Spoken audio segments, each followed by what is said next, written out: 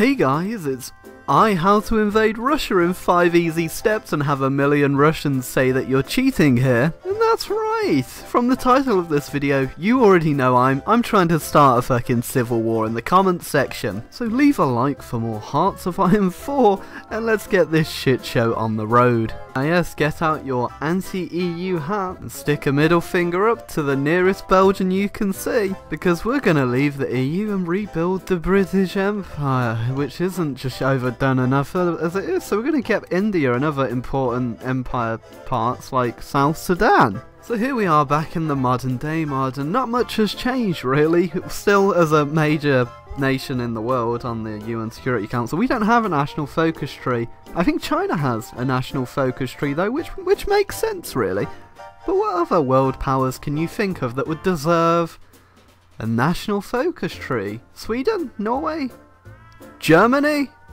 No? Has Germany got a big fuck off focus tree though? Yeah, that's important. That's the most important thing, mod. In fact, things have gotten so bad that unfortunately in 2016 Britain still hasn't quite updated their weaponry, as you can see. We've got modern tanks and stuff like that, but we are still using bolt action post-Cold War equipment apparently, which look, we've got the fucking Sten.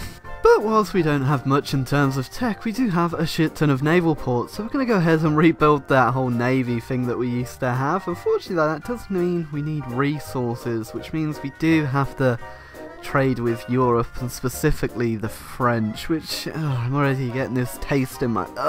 It's a Hanukkah miracle! Look, a ceasefire between Putin's fake Russia and Ukraine. Time to start funding the send them back posters. Yes, that's right, it's time. Ah yes, just as I'm getting round to you know, flipping to UKIP, it looks like Germany's trying to yeah.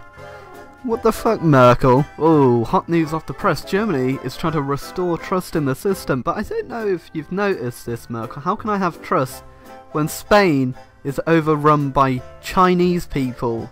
What a surprise! UKIP is getting popularity and suddenly ISIS gets beaten by Kurdistan. Whilst we still don't have UKIP in power, we do need to prepare for them and their arrival, so we're going to go and bring back conscription, which would totally work in the 21st century in one of the laziest fucking countries in the world. We've managed to conscript a bunch of chavs into the armed forces, and guess what? I think it's time that we get started on this whole rebuilding an empire thing. So we're going to go ahead and start off with South Africa, and whilst that guy does look happy, that's about to change once the British Armed Forces turns up, which after my extensive conscription reforms consists of mainly football hooligans who've had a few too many to drink. So perfect really. Ah yeah, once again, a bunch of drunk Englishmen off their tits are storming the beaches of South Africa, and all you can hear in the background is vuvuzelas. Just gonna put this somewhere it'll be really safe and well looked after. There we go, one African country subdued. Just a few more left really, shouldn't take too long. Now look, UKIP after the conquest of South Africa is now the most popular party in the UK. Can't wait for that election. Sorry Mugabe, but you really did have it coming. Kinda makes sense now why UKIP's gaining popularity. I am actually just bringing over more immigrants, aren't I? Now isn't this just a lovely country with a lovely political party colour? A nice pink there. Fortunately though, you are in my way, so sorry about that, big teeth. Oh, what's that? A queue in Saudi Arabia? I guess I must have used console. No, I didn't. The game just does this, alright. Oh look, they're Islamists, but that guy's a secret communist. God's sake, game.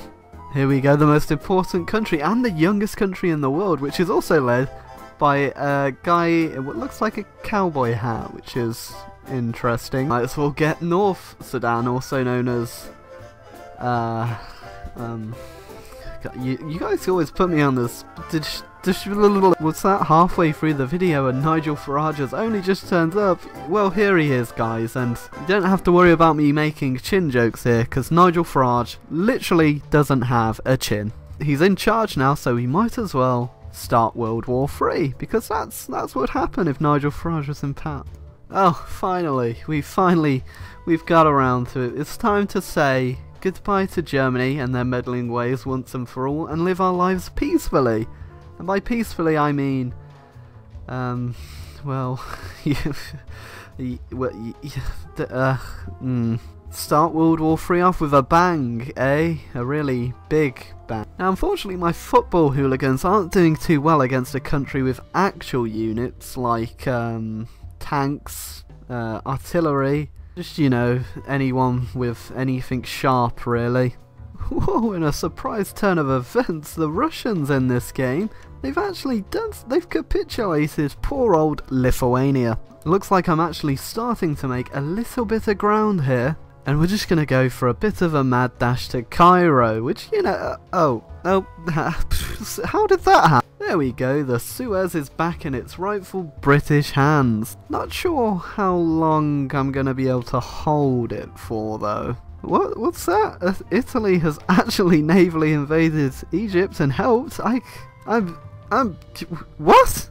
So as you can see, even with the amazing Italian assistance from their great army, things aren't going too well. But, oh, never mind, apparently all those nuclear bombs dropped on Egypt was enough to get them to capitulate. And things are really starting to actually shape up. Look, we've got the old chunk of Africa we used to have, and unfortunately for UKIP it is counterproductive because now there are a lot more immigrants coming.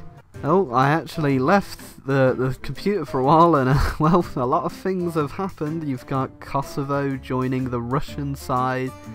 Montenegro, a famous Russian supporter there.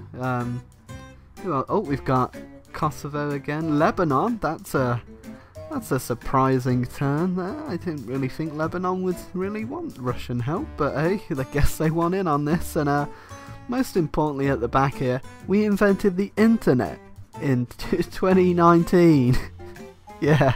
Now, a lot of you seem to think that Russia is some sort of unholy beast in this game, and they're really, really hard to beat, but I'm just going to put it out there that they're really not that hard, and it really wouldn't be a iSorrowProductions video on this mod if I didn't, you know, just nuke the shit out of Russia. Oh, it's stop cheating, please stop cheat. Just for good measure, we'll drop one over on the old Stalingrad as well, or as it's known as Volgograd, and it was made possible by, yes, you can see it, 5 strategic bombers. Come on. But whilst everyone's busy, you know, basking in the nuclear radiation I just dropped on them, I'm going to go ahead and just conquer Africa. Dun dun dun dun dun dun dun dun dun dun. Oh shit, oh, don't look at, oh, how, did I left this? You see, it's that easy. Even the AI Americans are just taking over Russia. Yes, Trump is invading Russia.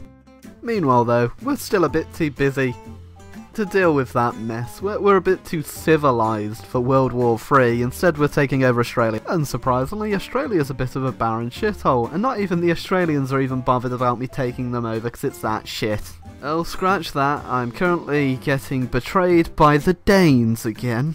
Thankfully, Australia is actually just one air zone, so nukes are slightly unfair, aren't they? Probably not a good idea to nuke the country full of massive spiders, but hey, it's done now. Would you look at that? I don't even need to be a part of it and Russia's getting invaded. That's right, it's episode 14 of Let's Invade Russia, and once again we're just gonna walk straight into Moscow. I mean, guys, it's not like it's a broken mod, I must be cheating. Oh look, I've activated my wall hack and I can see right through the Russian troops. Oh wait, no, that's not right. There just aren't any Russian troops defending the border, eh? Yep, it's really this simple, and you can do it at home. You don't have to take my word for it. You too can see how shit Russia is in this mod. Just go ahead.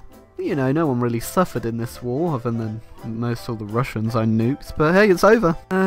Well, things are a bit different this time around, guys. I got all my, you know, rebuilding the Empire land and all that autism, but